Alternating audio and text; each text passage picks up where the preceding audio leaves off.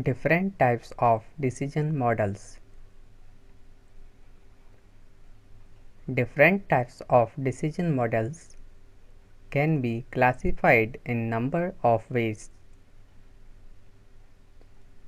First one is static versus dynamic. Models that do not include time are called static models, otherwise dynamic.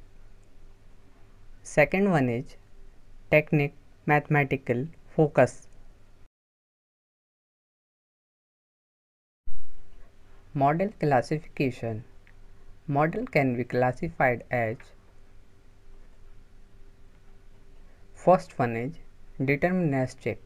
It includes linear programming and production planning. It involves large number of elements, many relationships, same input value give same output. Second is simulation. It uses production modeling, transportation analysis. Real experiments are not feasible or too expensive. Third point is domain specific. It is used in supply demand and in medicine.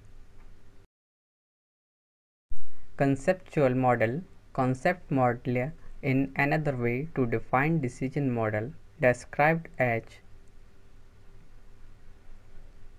first one is a formal mathematical approach is not always appropriate. Second point is conceptual model are formulated under the notion that even though all the problems are unique, no problem is completely new.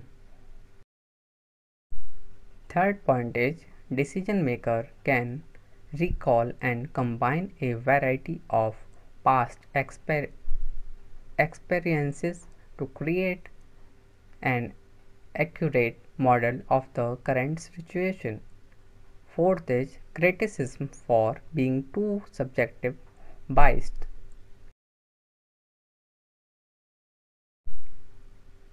Fifth and last point is but the choice of abstract model is also dependent on various integrated sources.